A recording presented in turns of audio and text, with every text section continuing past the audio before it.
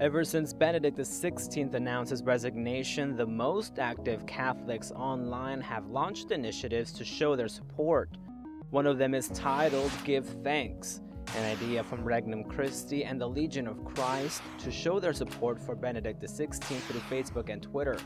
It allows them to share experiences, videos, photos, and other initiatives to thank him or even pray for the Pope.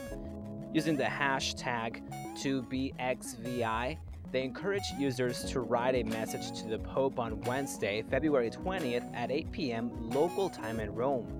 The organizing group is analyzing the possibility of repeating the virtual event until February 28th, the last day of Benedict XVI as Pope.